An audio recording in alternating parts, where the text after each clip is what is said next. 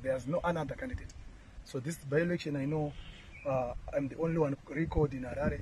They call me Harare one, but I'm quite disturbed. So I'm still want also to believe, is it worth a cause? So that someone will die over just a by-election. So that someone will force his way into parliament. So I still want to engage the party. Is it worth going even for that by-election?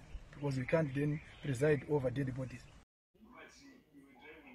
Hello guys, welcome back to Masaya TV. Pano pati kupakurena uzakasiyana-siyana ma-updates ezvekutsvanzviwa kumatimana enyika nedzimwe nzvimbo dzakatikomberedza. Masikati wande nevhidhiyo ndakubatirai panapa quite disturbing, as we all know kuti bato reCCC riri kuchema one of their champion vanonzi ivo kwaTapfumanei Masaya vakaabductwa musi weSunday vakazoonekwa vakashaya nezuro. Asi chazonyanya kushamisa ndemamwe ma-updates ari kuwanikwa pane zvakaitwa vaTapfumanei Masaya vanonzi ivo chakanyanyikwa chikamadza ndechekuti vanhu vakauraya vaTapfumanei Masaya vakaonekwa, asi maweapons avanga vakabata mamatches, vanga vakabata mabaton stick, hembe dzavo dzanga dziri mutrunk, zvakaitika zvakasiyana-siyana. Asi chazonyanya kurwadza apa ndechekuti vamwe veCCC vanova ivo vamwe vakarikolewa vakutokurudzirana uye vati zvinhu zvavachataura pamusangano kuti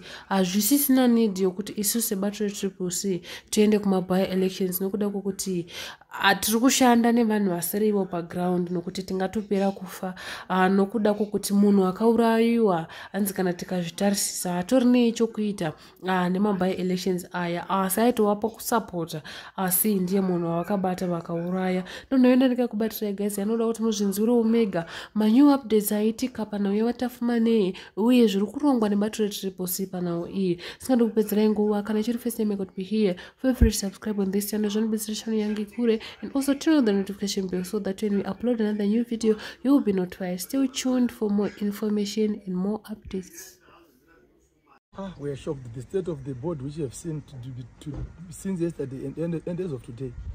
I think those guys, like what report is coming out from Mavuku, where they abandoned into those cars. The guys who came out of the car were wielding machetes and baton sticks. So from the look of things, I think they used those machetes to slash off his body, because he got deep cuts in his shoulder, almost every part of his body. So the state of the body is very bad. So as of now, I don't think we are really touched about the state of the body which you have seen today. There are a lot of scars, a lot of deep cuts, which show that they don't use baton sticks. They use machetes to cut off into those deep cuts.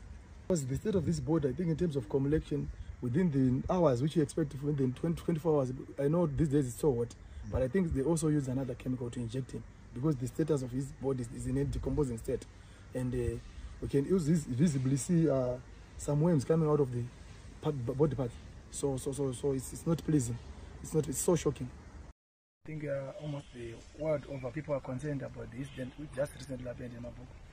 We are in pain as Mavuku constituents, even the world over, the whole country. The CCC family, we are mourning.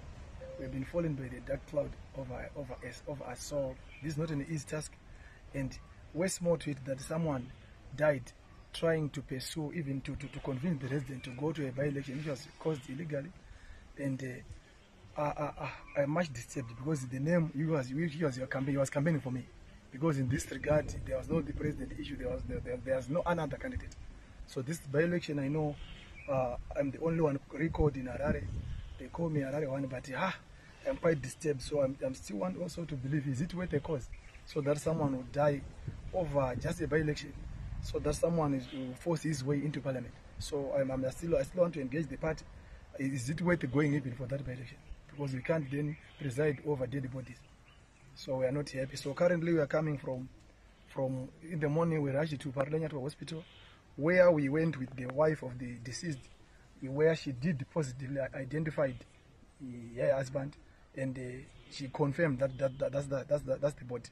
So we then proceed to homicide, where we also been warned and caution statement have been recorded, and also the other dockets which have been opened in Mavuku police have been successfully transferred to Harare Central. So the law enforcement agent, they are doing their duty.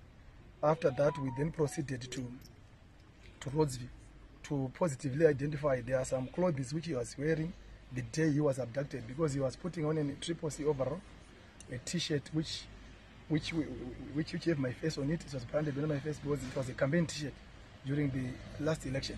So, and his track bottom and his underwear, they were starting in the trunk, but we still need to investigate, because the trunk, you know, those trunk used by students, school children, the trunk have got a police force number on it. So we still need to link how did these guys, these murderers, go to stash the clothes of the deceased in that trunk. So we need, I think there's serious investigation which need to go, and the police will always advise us. So as we was driving towards here, we are informed that the post-mortem will be done tomorrow, first thing in the morning. Thank you.